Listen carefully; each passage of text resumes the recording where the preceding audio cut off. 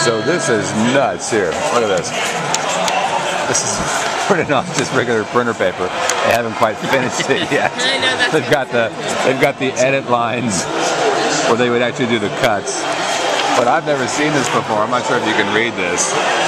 But basically they're saying that if you stay at the Skybox restaurant and grill during a college or pro game, they charge a minimum of $20 an hour per person for food and beverage fee. Unbelievable.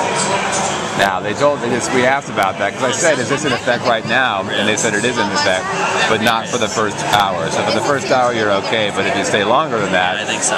Then they care. But so, you know, pretty cool little bar, or restaurant, grill. They want people to go over to the sports bar over there instead.